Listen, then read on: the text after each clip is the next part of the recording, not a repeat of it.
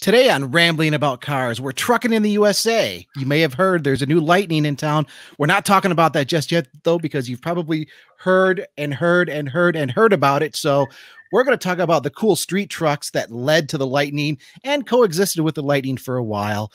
And yes, the new Lightning is electric. Is it a bad thing? I don't think so. I think there's a lot of potential here. So electrical evangelists, it's podcast time. I'm Christopher Smith. Across the way is Chris Bruce. What's up, Bruce? It's been quite a week, man. Yeah, it has been quite a week. We got kind of a weird show for you tonight. You'll understand why here in a little bit, but let's start talking about street trucks and performance trucks first. And, doing some research for this episode, the best that I can tell is that the Dodge Lil Red Express was the very first kind of street performance truck out there. And, even in the late 60s, you could get a big block in a Chevy pickup. Like, I'm not saying you couldn't get a speedy pickup before that, but the Lil Red Express was the first one that legitimately, the focus was on performance rather than capability. And you make a good point, Bruce.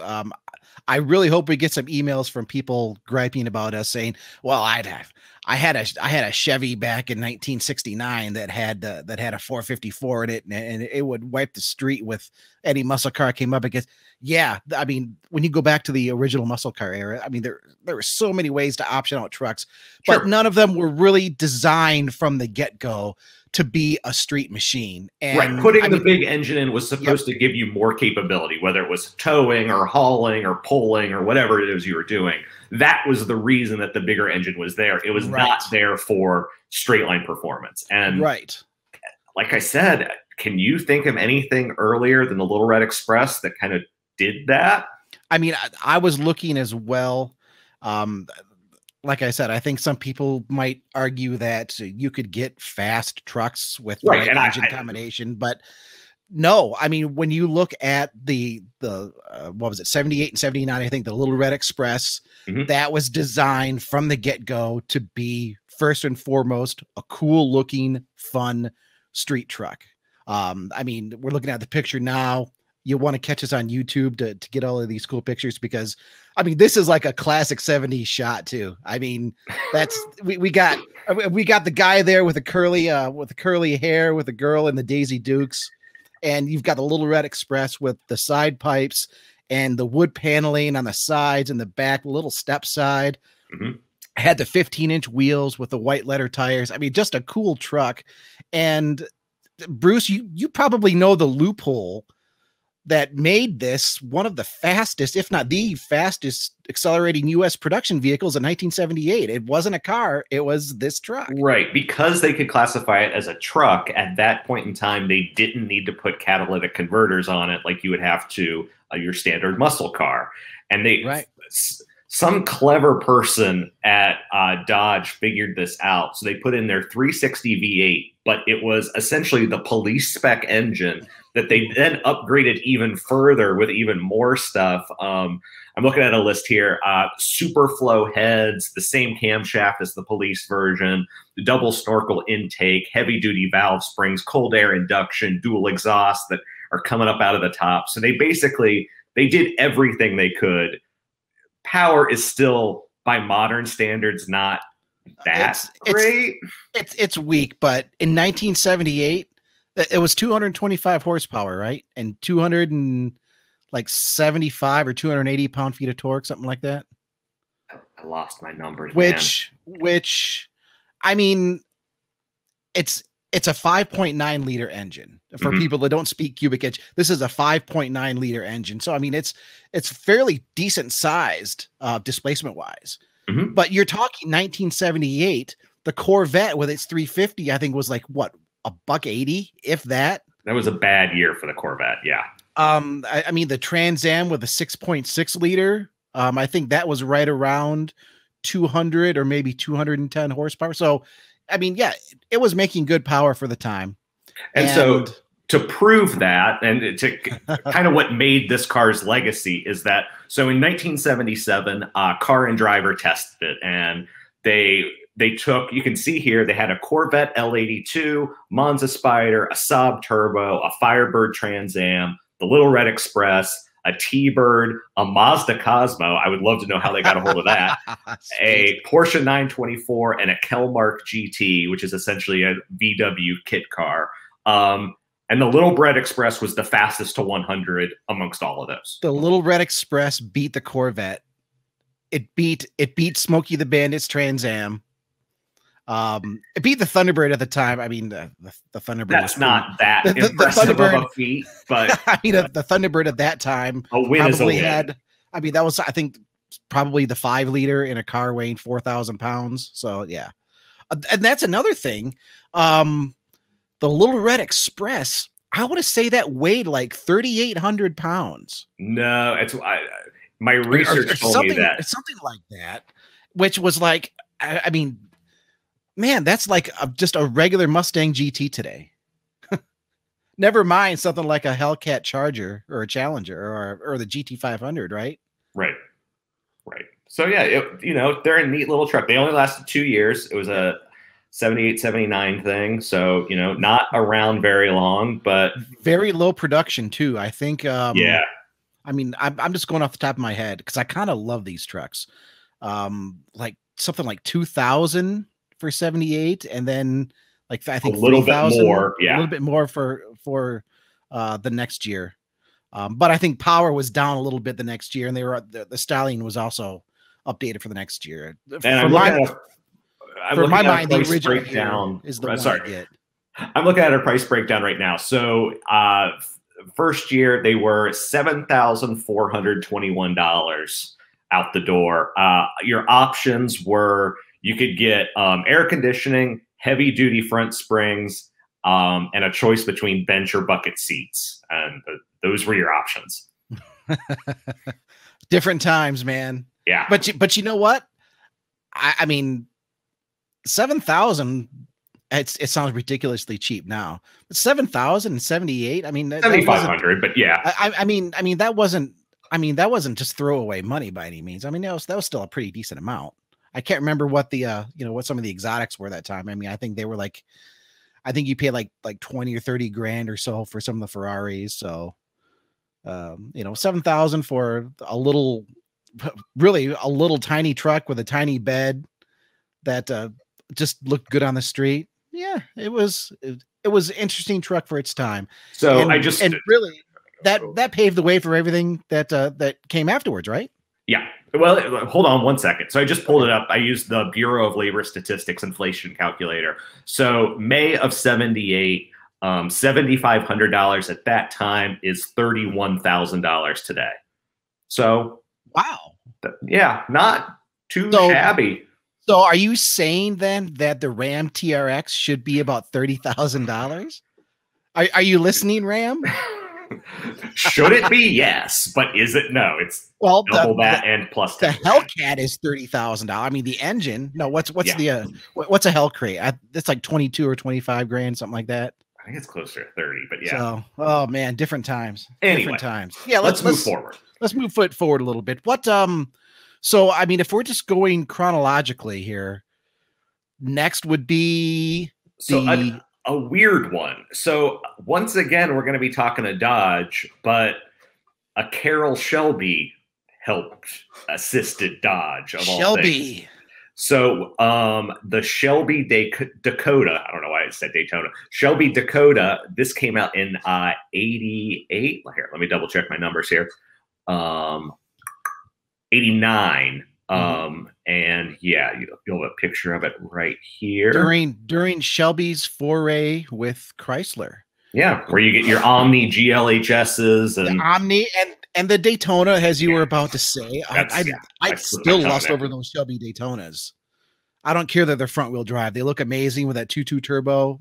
I would, if I find a nice one, I'm getting it. And I know I say that about some car every week, which is why I'm going to start my GoFundMe to so all of you wonderful listeners can support the Christopher Smith archive. We should just start a Patreon. Like, people can give us money to buy bad cars. Buy bad cars, and then you can come over, you can visit, and you can drive them because they're bad cars, and we don't care. That's right. We don't care. This is a great idea. So we're looking at the Shelby Dakota. So the story with these, the story with these, they originally came with a 3.9 liter V6 and the regular Dakota. Shelby threw that out. They put in a 5.2 liter V8 with throttle body injection. Again, we're talking late 80s, so power isn't quite the same as it is today. So that 5.2 liter V8 was making 175 horsepower. But, and that was just the regular output for that engine. And what I want to stress, I mean, Shelby swapped in that engine, but it was a little disappointing that they didn't do anything else to it. That was just the regular. That was the regular Dodge 318 V8 at the time. Yeah, but it was still something. The point that's worth making though is there was no other truck like this on the market that you could just buy. Of course, you could buy a truck and add all sorts of stuff to it, but if you wanted a pre-made truck, it was this or nothing at the time. And at that time, for the Dakota, that was the only way to get the V8. Dodge offered it later on in the later generations as an option. But if you wanted the V8 in the mid-size Dakota in the late 80s, the Shelby was the only way to get it. Now, here's a trivia question that I'll ask you, Bruce. Okay. And we'll also put it out to all of the Rambling About Cars listeners out there. How many times does the word Shelby appear in some form on the Shelby Dakota? Well, I'll be honest, I don't know that. I don't know the answer. The seats, because it's nearly infinite, because it's time after time after time on the seat. It's like Shelby. I mean, even if you look at it's on the door panels. It's on the door panels as well. Like it's on the seats. It's on the floor mats. Like the floor mats. There is no mistaking this as anything but a Shelby. It is everywhere. I never sat down to count how many instances of the word Shelby there are, but I think this is probably the record right here. The Shelby Dakota. Yeah, there is no mistaking this for anything. And I mean, it was a sign of the times. I mean, the 80s you're still trying to get performance back in vehicles, and appearance was still the thing. And I mean, Shelby is just revered nowadays. But going here through the 80s, I mean, Shelby didn't have the same kind of following that it has now. Right. That really changed when Shelby got reaffiliated with Ford. So, I mean, at the time, I mean, hey, the Shelby was kind of trying to reestablish their name, if you will. So, yeah, all over the Dakota, but still, it's a cool truck. And if you keep an eye out, these pop up from time to time, and they generally don't go for very much money, even in good shape. They're hard to find in good shape, I got to tell you. So real quick here. So this is, unfortunately, we didn't cover this in 2018, but in 2018, apparently Shelby also made a prototype of a Ram Shelby. We'll see it right here. Yeah. You're surprising me here now. I haven't seen this one. Yeah. This was a prototype. Never got, made it into series production or anything, but it did exist. It's got a 360 cubic inch V8 with all sorts of work done to it. So it made 300 horse. This is in 1983. So yeah, that's 300 horse in 1983. That could have been a decent little truck. Like I said, never happened. That would have been a screamer. But it doesn't really look like a street truck though. I mean, I guess it could be. I mean, it has an aggressive tread on the tire. I saw it and thought it was interesting. And while I was looking at Shelby stuff, so, what could have been. Yeah, you're getting me. That's the first time I've seen that, and you are the boss, because I thought that, okay, I've got a pretty good idea of street trucks, and yeah, you just put me to shame there. Nice find. Yeah. What other weird finds are out there? Email us at podcast@motor1.com. I'll throw on that shout out right now. Tell us what we're missing.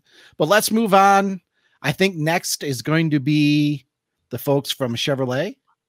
Am I thinking correct on that? Yeah, it gets kind of complicated in terms of timing here, but yeah, we can go ahead and do Chevrolet next. And so that's going to be your C series, a C1500 Silverado as we know it today, the 454 SS. Yes. Which these things were. I have a vague memory of these. This is just a bit before my time of kind of cool cars, but I do have vague memories of these being a pretty cool. I mean, thing. they were really selling the image. Just, I mean, black truck. I mean, this is at a point where you still had a lot of chrome on stuff. Yeah, and there's not a bit of chrome. There's not. The only thing chrome on this is the wheels, right? Mm-hmm. The grill is blacked out. Of course, it had the red trim for the Chevy badge, the 454 SS. I mean, it was a direct callback to the infamous 70 Chevelle SS 454. I know that's a car, but that's considered by many to be like the baddest, the most ultimate muscle car of the original muscle car era. So this was really kind of a callback to that. It had the 454 cubic inch V8. Only made 230 horsepower, but 385 pound-feet of torque, and you could only get them with an automatic. So yeah, well, they were. I mean, with that much torque in just a single cab short bed truck, I mean, I like driving a manual, and I wouldn't want a manual in that. As it was, all of these things did was just atomize rubber. That's all they did. I mean, I think they did 0 to 60 in about like 7.5 seconds if you could get it to hook up, which generally you couldn't. I mean, it's a muscle truck. It's a straight up muscle truck. And I mean, this is at the time we're starting to get some power back, but I mean, the image of these trucks just sold. And people kind of glossed over 230 horsepower. Although, again, 1990, the Chevrolet Corvette, I think, was 250 horsepower, somewhere around there. Oh, I see. I thought you were going to talk about the next year from GM. That's something that came out. I thought we were going to transition to that. Oh, well, we'll transition to that in a moment. I think everybody knows what we're going to transition to there. But I mean, let's take a moment and just appreciate it was a simple truck. I can't recall if there were any substantial suspension modifications. From what I was seeing, there were different anti-roll bars. So I think they stiffened that up. So just beefed up the anti-roll bars. But I mean, otherwise, it's just the black truck, the lightest big engine, two-wheel drive. These weren't four-wheel drive. These were two-wheel drive.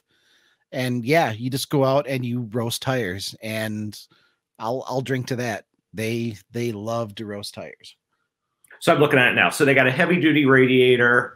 They got separate coolers for the engine and transmission fluid, Bilstein shocks, quick ratio steering, and the thicker anti-roll bars. So I mean a little bit. I mean a little bit to help it deal with that power. Yeah. And I mean, very cool truck. Very cool truck. Next year though. Yeah, and now this is when things get really cool. Something from GMC. Now these didn't smoke the tires because they were driving all four. Well, I guess you could smoke them. I've seen people smoke the tires in these. If you just crank the wheel, mash the gas, and just sit in one spot, doing the ultimate all-wheel drive donut. Of course, we're talking about the GMC Syclone. Come on, how can we talk about street trucks and not talk about the GMC Syclone? It came out in 1991 and had the 4.3 liter turbocharged V6, 280 horsepower. And, Bruce, it's funny that you referenced the Car and Driver showdown with the Lil Red Express back in the 70s, because Car and Driver, if I remember correctly, also had a showdown with the Ferrari 348 and the GMC Syclone. And it was a rather famous article, I recall, because the Syclone beat the Ferrari. It's like, here is Chevrolet's, or GMC, if you will. Here is essentially their small, economy-minded kind of base model pickup truck, and it's beating a Ferrari in the quarter mile. It beat it just barely, if I recall. After the quarter mile, the 348 pulled away. But when you have 280 horsepower in a relatively light package, all-wheel drive, it had the 4-speed automatic transmission. They were quick, and because of that, they are still legendary to this day.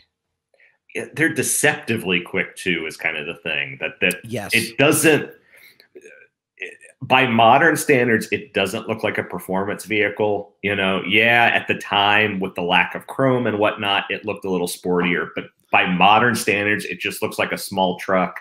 And keep in mind, at the time, there was also the GMC Sonoma, which was an appearance package for the S15. And it was similar looking to the Syclone. If I remember correctly, it had a very similar front fascia.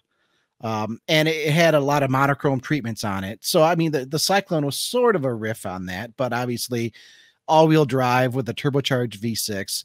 And the thing about these, I can't remember the torque rating offhand, but the 4.3 liter V6 is already a torquey engine. 350 pound-feet. So that's, I mean, what was the 454 SS? Like 300, like 380? Yeah, just a little bit more. From a massive 454 cubic inch V8 to a 4.3 V6. I mean, the torque is really what sold it here. The torque just got these little trucks up and moving. If I remember correctly, I think the drive lines were a little fragile. I want to say I've heard something along those lines. I mean, it was. I wasn't completely into these cars back in the day. But I do remember hearing some people talking about, oh, I mean, yeah, they can launch great, but you might only do it 2 or 3 times before you run into troubles. Which, hey, all-wheel drive at that point, I mean, it was still, I won't say it's in its infancy at this point, but people are still trying to get it figured out. Audi's doing it at this time, obviously. Subaru Audi and Subaru are kind of all-wheel drive are kind of the notables. Yeah, for on-road performance. I mean, we're not talking a 4-wheel drive system. We're talking a full-time all-wheel drive system, which operates differently. So, I mean, there was a little bit of that involved, but yeah, man. This is another one of those vehicles I'd love to have, but unlike the Shelby Dakota, these aren't cheap. No, they're not. I mean, they're going up quickly. They're not like I don't think they're like 6-figure territory yet. No, but I mean they're going up at a surprising pace. Yeah, and I mean rightfully so. The legend that these things made back in the day. I mean with the performance. I mean it's low production, high performance. It's that kind of sweet spot that that's why people want them. Mm-hmm. There aren't many of them, and the few that are out there, that they really are cool performance vehicles. So, yeah. And unlike the Dakotas, you actually see some of these in nice condition running around because people have found them. I mean, I'm not saying that they didn't get beat on back in the day because they did, but people are finding them. They're restoring them. They're putting them back in shape. And of course we can't talk about the Syclone without talking about its little baby SUV twin. I mean, technically, it's not a truck, it's an SUV, but come on, we can't do this without mentioning the Typhoon. Same thing. It's basically the same vehicle. It's the same vehicle. It's the 4.3 V6 from 92 to 93. It was done on the Jimmy platform, so it had an enclosed back instead of the open pickup bed. I think the performance was about the same. I'm pretty sure you're right. That's despite the differences, but Syclone, Typhoon, man, those twins are something of legend. So is the plan we're purposely going to skip the lightning just because we kind of did lightning talk? We've done a lot of lightning talk. I mean, obviously I'm a big lightning fan. I'll put a shout out. I've got my 1/25th scale 1st generation lightning that I still need to build. That that was a response honestly to the SS 454. Yeah.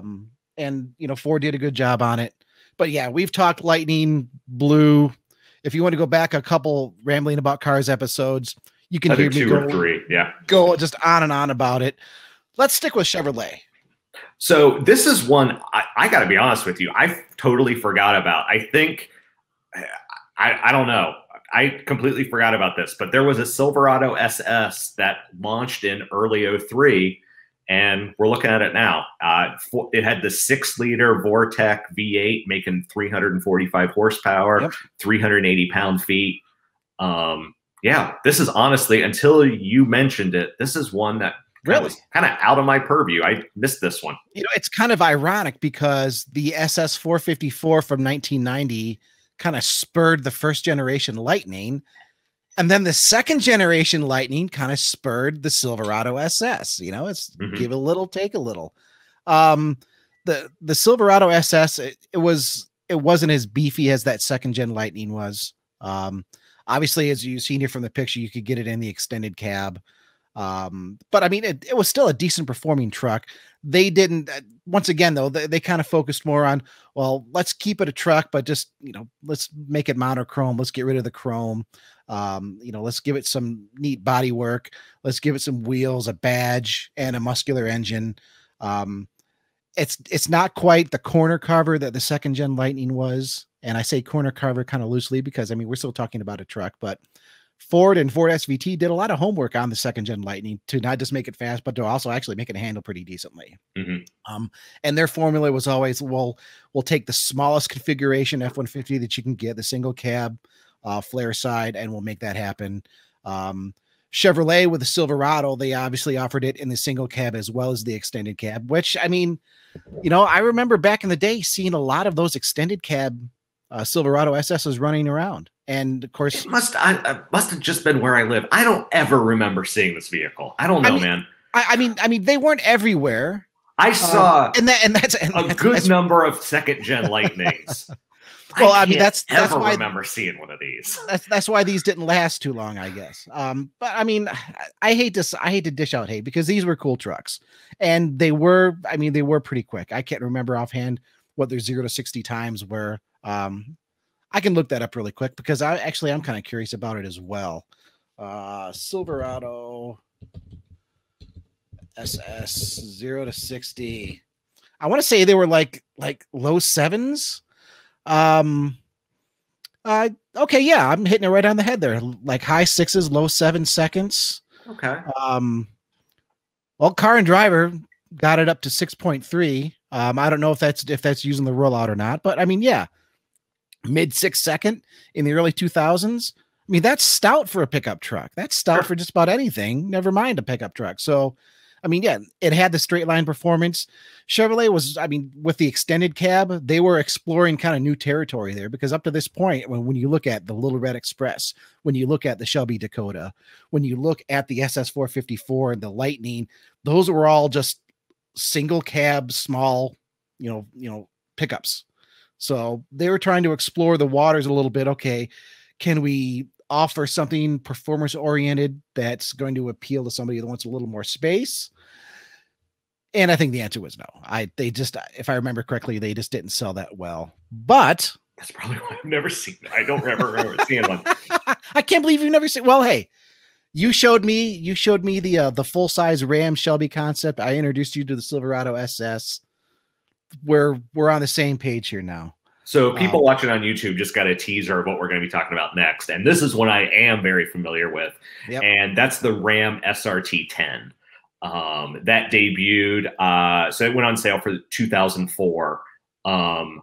And so I had an uncle who worked at the Twinsburg stamping plant in Ohio. And he wanted one of these trucks so bad. Like he just desperately wanted. He had, a V8 Ram, but not the SRT-10. But he desperately wanted one of these trucks.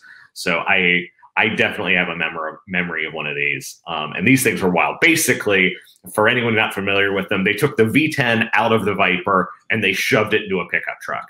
And I mean, and that's really. I mean, they did work on the suspension. Yeah, I'm being a bit reductive, but that's the selling point. Yeah, I mean, you have to make some changes when you drop a big V10 with that much power in there. Oh God, and it's with the manual too. I remember Dodge making a big deal because you can never get the Lightning with a manual. It was only automatic, and Dodge was making a big deal. You could get theirs with a manual transmission. I think you could only get it with a manual, unless I'm maybe mistaken. There was there is an automatic. Yeah, there were automatics offered, and I believe it started out just has the small formula, the single cab, the short bed, but they followed Chevrolet's lead, if you will, and they eventually offered the Ram SRT-10 in just a huge quad cab format, and even with that V10. I mean, it was still quick, but it wasn't. If I remember correctly, it wasn't lightning quick. The second gen Lightnings, I think, were getting stocked to 60 miles an hour in about 5 seconds, and I think the Ram SRT struggled to get there, despite having considerably more power. But they did hold the speed record for pickup trucks at one point. 150 some miles an hour. I don't know, Bruce, do you want to go 150 in an older Dodge Ram? No. I barely want to go 80 in an older Dodge Ram. Oh yeah, here's the quad cab you're talking about. Like, yep, there's something undeniably like kind of, there's something like childishly cool about that. Like, I don't want to own one, but just like a stupid big engine and a big dumb truck, like there's something to be said for that. I mean, there is, and I mean, I even hesitate to call it. Well, okay, maybe it is kind of big dumb truck territory. I was never it's a big an 8.3 liter V10 in a giant truck, like, and not designed for like pulling your horse trailers or anything. Just designed to roast the back tires into oblivion. Right. Well, there's nothing wrong with that. There's nothing wrong with that, but also there's a little bit something wrong with that. Well, I haven't looked at prices on those lately, but for a while you could get those like cheap, like 15 or 20 grand for a 500 horsepower V10 muscle truck. Mm-hmm. And I guess it's because that's a Viper engine. Anything that goes wrong, you have to pay 10 grand to fix. Sure. But yeah, I mean, that was probably, I would say that's the pinnacle of the street truck era, if you will, because Ford, obviously at this point, they dropped the Lightning after 2004. There were plans for a Lightning in 2005 with a new body style. And I actually saw some of the mock-ups for that. Oh, really? But SVT at that time, they were running into some of the issues that Dodge eventually ran into with their SRT-10. Okay, the trucks keep getting bigger. We need progressively more power to maintain that kind of performance. At what point does this become ridiculous and just cost prohibitive? Right. And then also Ford then mainstreamed SVT from its kind of separate group that it was into Ford proper, and that put the axe on all kinds of SVT plans. So that's where that ended there. And also we entered the realm of the off-road performance truck. Your the Raptor, off-road truck, your TRX, like, we've kind of been seeing that. That's kind of the new way that companies do that. That kind of the street performance truck, it's pretty much dead. There isn't really one anymore.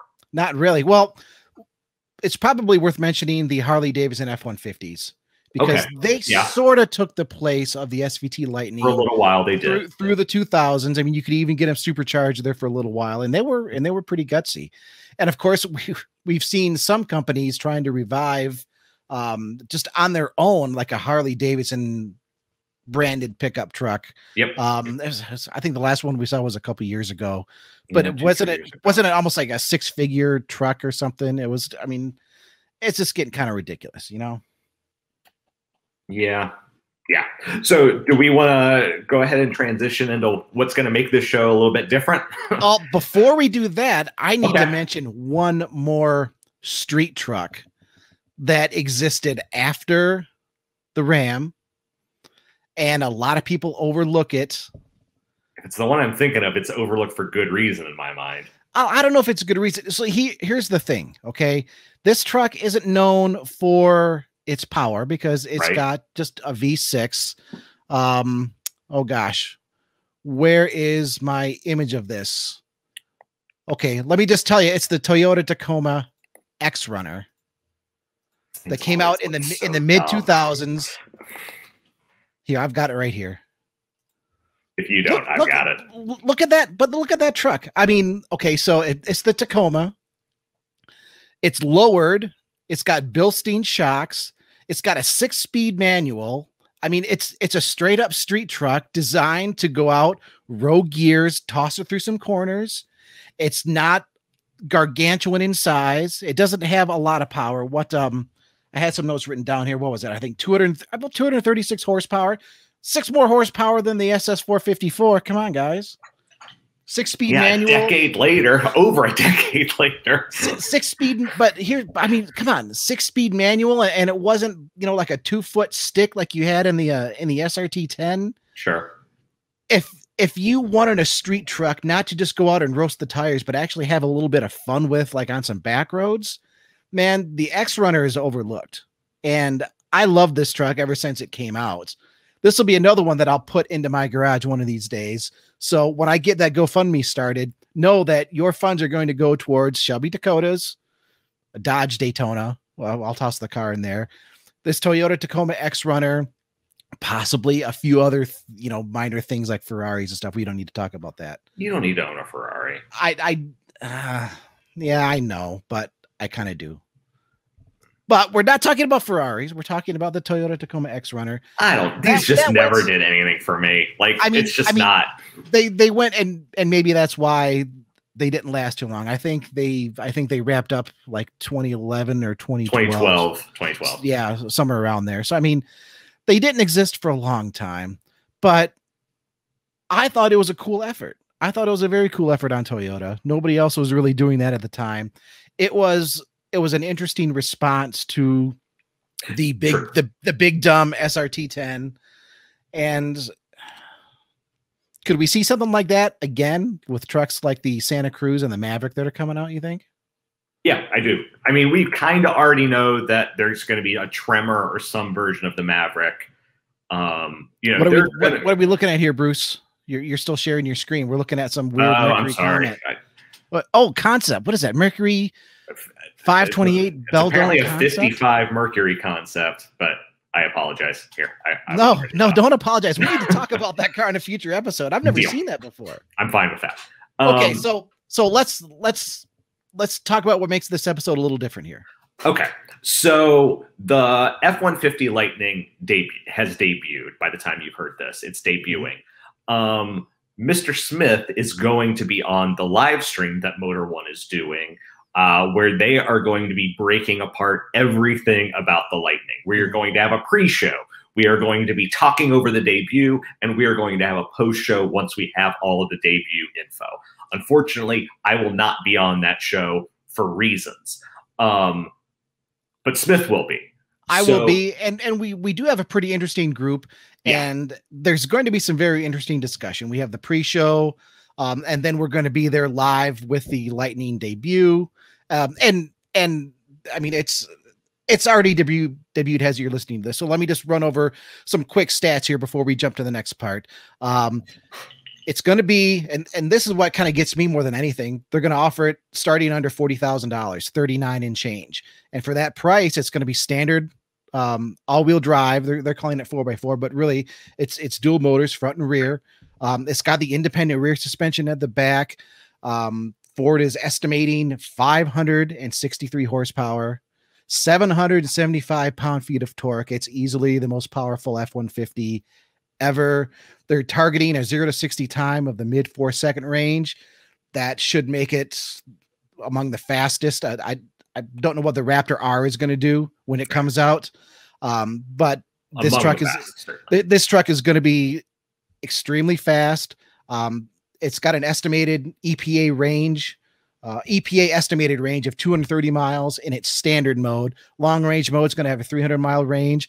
It's going to have a charge time, charge 54 miles of range in 10 minutes. That's on a 150 kilowatt charger. So, reasonably fast charger.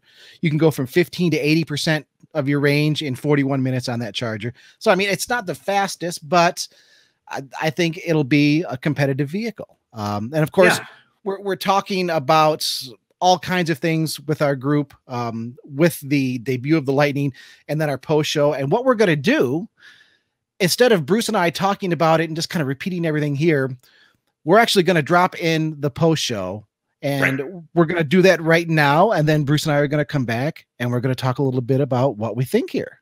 Yeah. And just real quick, I just want to clarify, this is an experiment. We honestly don't know how this is going to work, but we're trying it because we think it could be cool. So honestly, we want your feedback about this. If you think it's cool to kind of have this different content, you're going to be hearing from Clint Simone, who's been on the podcast before, Tom Bologna, who's been on the podcast before, Kristen Shaw, who is kind of a regular person on the Inside EVs podcast. So these are really cool people. But we haven't really tried this kind of live stream / podcast idea before.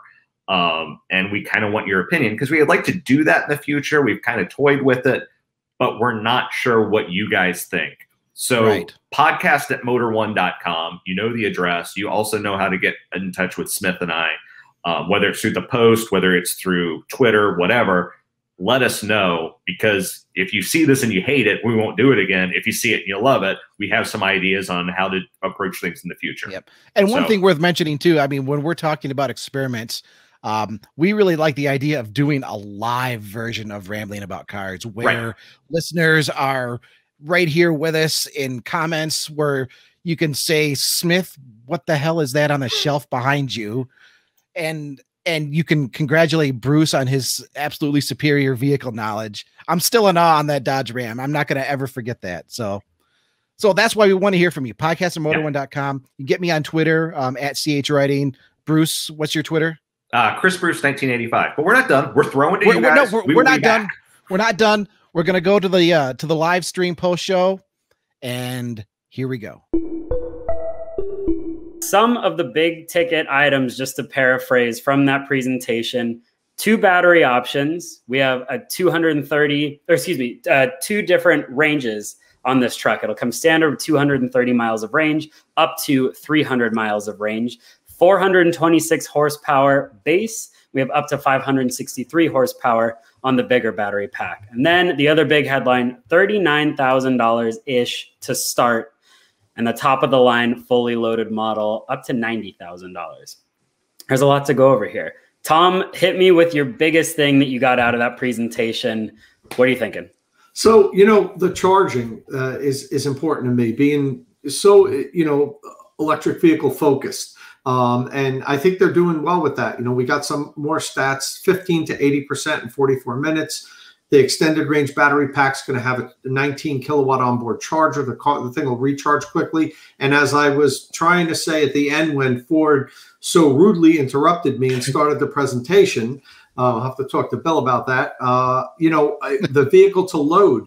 This vehicle is going to have the ability to deliver 9.6 kilowatts. That's like having a 10 kilowatt genset. I mean, that can power your whole house, even a small air conditioner in the house. So, you know, as far as not just the house, work job sites, that can power all the power tools that you could possibly, you could have your entire crew, you know, working off the vehicle. So that was really one of the things I was looking for. You know, I know, like I said earlier, some of the things, it's not going to stack up to a diesel F-150 or a gas F-150 range and things like that.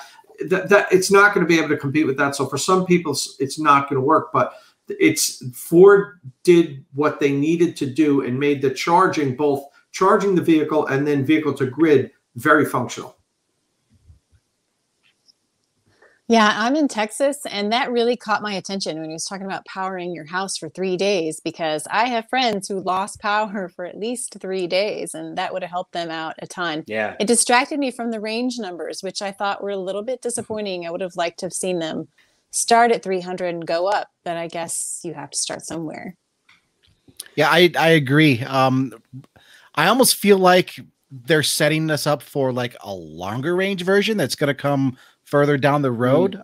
When you're talking about, I mean, 300 seems like that should be where they're starting with a vehicle this size, and then go up with 400. I think, Tom, you probably know better right offhand. I mean, Tesla's quoting what, 500 in Cybertruck.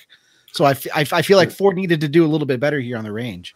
Well, what Tesla quotes and what they deliver sometimes are two different things. Right. You know, and I'm a Tesla owner. I drive a Tesla and I have a Cybertruck reservation. So, you know, I beat them up a lot, but they also do some things well. You know, I'm not surprised by the range personally. You know, I didn't think, and I was kind of setting that up in the beginning, I didn't think that this was going to be the truck for everybody, and it's not going to be. But you have to remember, and for those that don't live with electric vehicles, that don't work with them every day like I do, there's a different paradigm with the range, where every day that work truck or that truck you're driving leaves your yard or your business or your home fully charged. So you've got this 300-mile range every day. And you know, for people that are wondering, will this work for my business? You know, can this work? You know what? Get a little pad, paper, and every day that work truck goes out in the morning, reset your trip, and then at the end of the day, record how many miles you drove. Do that for a couple of months and see how often do you need more than 250 miles range. Now, there's a lot of people, especially middle America, that's going to need more than that. And it won't work for everybody. But like I said, 15% of their sales, 150,000 of these sold a year. I think Ford would sign on for that in a heartbeat. Let's do a quick recap of some of the performance stats here. 426 horsepower, 563 horsepower in the extended range, up to 775 pound-feet of torque. Jim Farley said it. This thing should absolutely haul ass, especially for something that's this size, right? We found out today that, or yesterday, I guess, that the Hummer EV is going to weigh over 9,000 pounds. They were coy on the weight. They didn't tell us how much this is going to weigh with payload or without payload, but it's got to be what, 6,000 pounds plus, or is that overdoing it? No, I mean, didn't we hear somewhere that the batteries alone are like the weight of a small car? Yeah, I want to say that cropped up somewhere. So I mean, I think it'll be over 6,000. I think it'll be closer to 7. I don't think it's going to be Hummer EV territory, but I mean, look, it's an electric vehicle. We know the batteries weigh something. I don't think in this instance that people are as interested in the vehicle weight, as long as it has the cargo capacity, as long as it has the towing capacity. And on this truck, I mean, like Tom has been saying, this isn't a solution for everybody. This is the first step into this world, and the performance that Ford is advertising. I mean, when they started talking about low center of gravity, perfect weight balance, best handling, fastest F-150, I mean, that was appealing to all the first and second gen Lightning lovers out there. I mean, that was a straight up homage to them. Hey, this is a truck that seats 5 people. Yes, you can take it off road if you want, but we still know there's a Lightning badge on there. It still has to mean something. And he did say it's faster. He said it's faster. Oh, yeah. It's quicker than the Raptor and the original Lightning, and that's going to attract some buyers. Yeah, well, mid 4-second range. The first gen Lightning, I mean, that was 240 horse. That was 0 to 60 in about, on a good day, maybe 7.5 seconds. The second gen, when they upped the power to 380, those were low to mid 5 seconds, 0 to 60, provided you could get them to hook up, and a lot of people couldn't get them to hook up. So I mean, yeah, I mean, sorry, all you OG Lightning lovers, the new electric Lightning is going to smoke them all. It's going to smoke them all in sales too. I bet you. I think it first full year of production, it's going to outsell the entire 9-year run of the Lightning pickup trucks of past. Well, and in defense too to SVT, I mean, they were always on the mindset of, okay, this is a niche vehicle. We're purposefully not going to sell a lot of them because we wanted to be kind of unique. But I also, to that effect, a lot of people just weren't interested in a street truck. They still wanted their truck to do things, which is why when Ford came out with the Raptor, okay, here's a high performance truck that can go off-road and on. That thing sold like gangbusters. So I think Ford is actually taking a really smart approach here. You can make this a street truck if you want. I bet there are already aftermarket companies just rubbing their hands together with lowering kits and things to drop it down a little bit, especially with that kind of electric power on hand. But it also has the ground clearance. And if you want to take it off road, I mean, I don't think you're going to take it to Rubicon, right? But if you want to go off road, I mean, you can a little bit. It has that capability. I think Ford's playing it down the middle, and I think they're onto something here. If you have a question for us, go ahead and drop it in the comments section. We'd love to take some questions from anybody who's watching right now. And otherwise, head over to motor1.com or insideevs.com. At the very top of the website, we'll have all the coverage on this truck that you need to know, including an exclusive first look video where we get in person with the truck and get to play around with it a little bit. Yeah, there were so many things that jumped out at me as small features, and we should jump and kind of talk about the tech in this truck too, not just the truck things, but the interior and then some of the specifics of it being an EV. What comes to mind with each of you is the coolest sort of tech feature, not necessarily a truck feature? Kristen, I'll start with you. Well, the screen, I mean, you can't miss it, right? Right. Giant. Let me find a picture of that, and I'll get it up on the screen in just a second here. Yeah, it's got that high-tech feel. I mean, plus it just has lots of power options. I think they said 11. Did they say something about 11 power outlets? I mean, plus it being able to charge your house up. It's got the electronic key, the smart key, smart towing. Right. So they're thinking of everything they've got and throwing it into this truck. Like, let's do it all. You're on screen right now with the 15.5-inch display. It's right out of the Mach-E. I got to say the user interface looks a little different. We've been lucky enough to play around with the Mach-E a couple of times, and this looks like a different software that's in it. And we also have a digital instrument cluster that I believe they said is standard across all of the trim levels.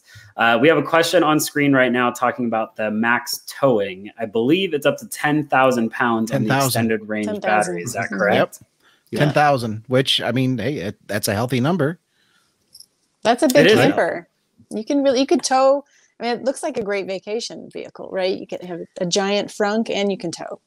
I mean, the question that I know people are asking, okay, it can tow 10,000 pounds, but how far can it tow the 10,000 pounds? How big of an effect is that going to have on the range? I mean, that's something that we don't know yet. I mean, Ford hasn't said anything about it. And as Tom has been saying, I mean, maybe, yes, it can tow 10,000 pounds, but I really don't see this as being a vehicle that people are going to want to take on long vacations, at least right now, to tow their RV or their boat, because, I mean, let's be honest, that range will be affected. Mm-hmm. But did you notice one of the things that they brought up, which caught my ear, I was really interested in, I'd love to play with this, is they're going to have a smart range estimator, and it's going to be able to calculate your range while towing. I don't know how they're going to do that, because unless you're going to, weigh them or tell them exactly how much you're pulling, maybe after driving 30 or 40 miles, it'll calculate the consumption rating that it's having and then give you an updated range estimator. But I mean, that's something that I'd geek out over. If Ford's listening, let me get a hold of one of these and I'll do a whole video and article on it, because I'm really interested in seeing how that works. We do a lot of articles on Inside EVs, just on electric vehicles towing trailers and whatever. People are fascinated with it because it does really affect the range. I really want to get someone's ear at Ford and figure out, okay, what are you doing with this and how does it work? There's a lot of good questions coming through as well. Let's hit that question in a second, but I also wanted to make the point. It has scales in the bed of the truck to account for the payload to make the range accurate. I think that's really interesting and a good piece of technology, so that when you load up the truck, like most people will, it doesn't completely deplete the range out of nowhere and you end up saying, what the hell? How come I'm 60 miles short of where I need to be? Right. And does the range estimator can also take into consideration topography? Like you see that it's pulling that airstream up a mountain. Pulling that airstream up a 10% grade or 5% grade is a lot different than pulling it on flat ground. So it's going to have to take into consideration topography too, in addition to the weight. Let's get that comment on the screen right now. The one that's unfortunately blocking Kristen's face. That is not okay. intentional. That's terrible. Gerald, you should be ashamed. No problem. We'll get that comment pulled down. But the $39,000 truck, there's not going to be a commercial grade one that's cheaper. Is that right? That is the lowest cost of entry. And I can head over to the Ford website too. The pre-orders just went live right now. I think they're going to make you order the expensive trims before they'll offer the true base price truck. Yeah, at the end of that presentation, I mean that's why I was a little confused there too, because Farley was talking about, if you are a commercial customer, we're going to have a special version just for you. I wasn't clear if that was the $39,000 price that he quoted, or if there's going to be one underneath that yet. So I mean, yeah, that's something that we're going to look into. Well, let's do this together. Let's order a truck together right now through Ford and see what we're dealing with. I want the high power. What do we want to do? So they have lightning at the top. We can click on that. While we're just going through that, are there any other, they made a big deal of this, and kind of rightfully so. We knew long before today that this truck was going to be a game changer. And to me, at least, it really felt like they made it feel that way. Going forward with the timeline, how important is it that this truck gets to market quickly? I believe we're still about a year out from it hitting production. I don't want to be mistaken on that. I think it's coming out. It's supposed to come out the first versions next spring. So yeah, I mean, yeah, we're still about a year out. I mean, we were supposed to see a production version of Cybertruck by now, and we still haven't seen that. I think if Ford can end up beating Tesla to market, I think that would be a big win for them. I mean, they're not going to catch Rivian, I don't think, right, Tom? No, Rivian's. A friend of mine's got his delivery notice, and next month he's supposed to get it. So they're not beating Rivian. No, I think that's true as well. We did have a comment that I want to address right now. It's asking us to compare this truck to the Cybertruck. And what do we think? Because we know that Tesla people are Tesla people, and rightfully so. If the company can deliver on any of the specs they promise, that's going to be one hell of a truck, like it or not. What do we think about this as a direct comparison point? Well, is this really a launch if they didn't try to break the windows? Try. Well, that's a fail on Ford's part. They should have tried that. I mean, that would have been funny if they played around with that. If they did something, but that could have been an easy win too. That would have been really funny. Just like throw a beanbag ball at the window, something like that. Yeah, but Ford's more conservative than that, right? Yeah. They wouldn't be likely to play with that. But I really think that this is a much more attractive truck than the Cybertruck, and I know I'm not alone thinking that. Let's go through just a couple more comments before we start taking down the rest of this post. I'm excited about this. I think that this truck, we've been thinking about it for so long now, and they've been doing all these like little marketing stunts along the way, but it feels like a big deal. Any other final thoughts from each of you before I start plugging how we're going to talk about this truck the rest of the week, including some more in-depth coverage on the podcast, which is coming up later in the week? Final thoughts, everybody? So I have a final question. I want to know how many they can make each year, because they're going to be constrained by batteries. Everybody is.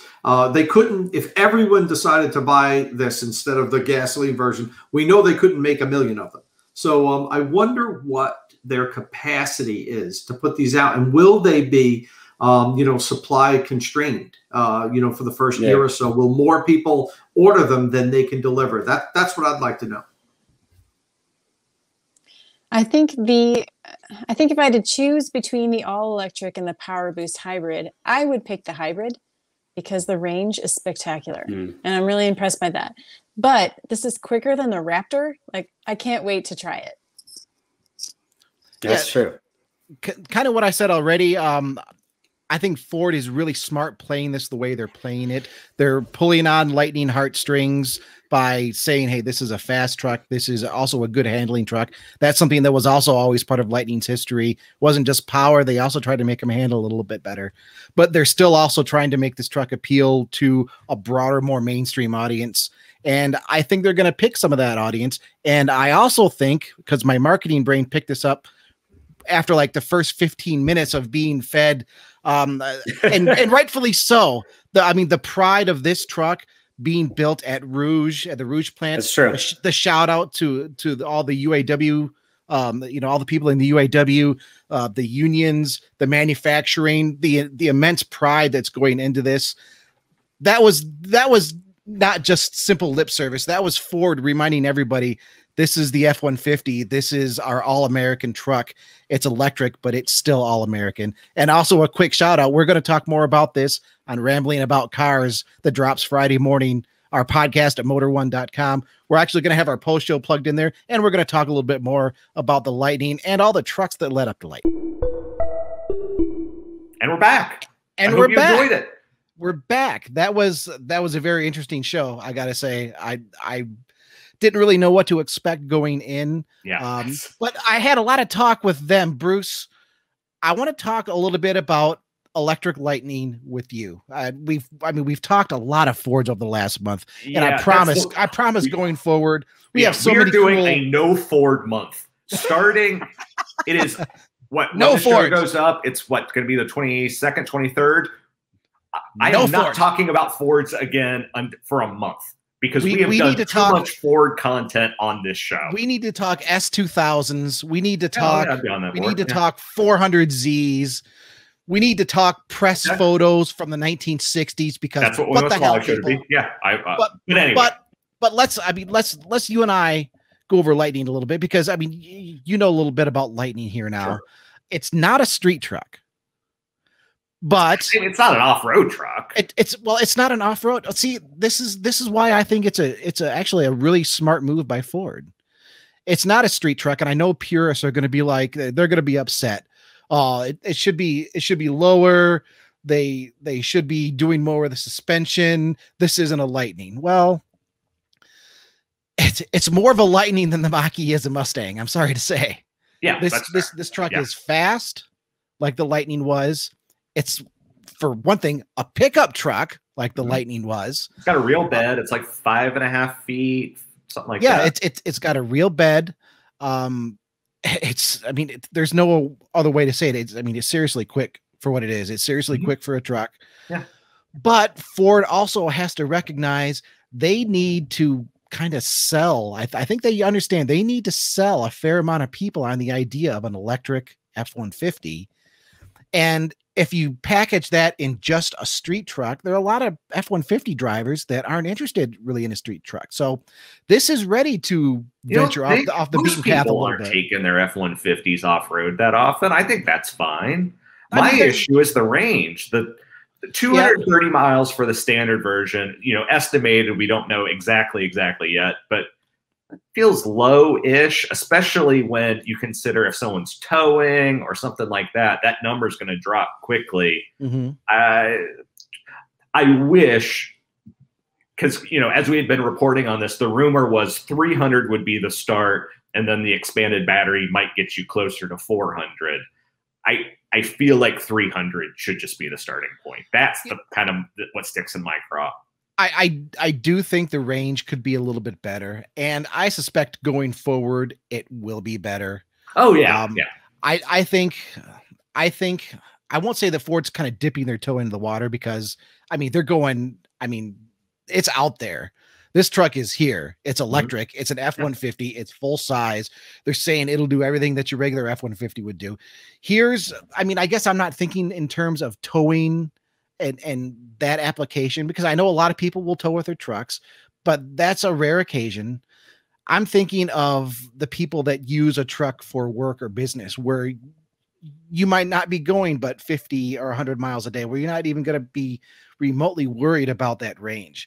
Think about contractors that are using this in a professional setting.